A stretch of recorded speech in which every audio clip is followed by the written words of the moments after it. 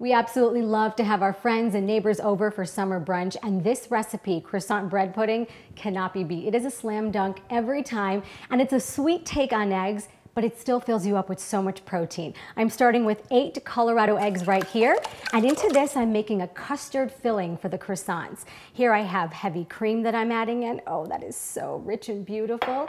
Adding some sweetness with some maple syrup.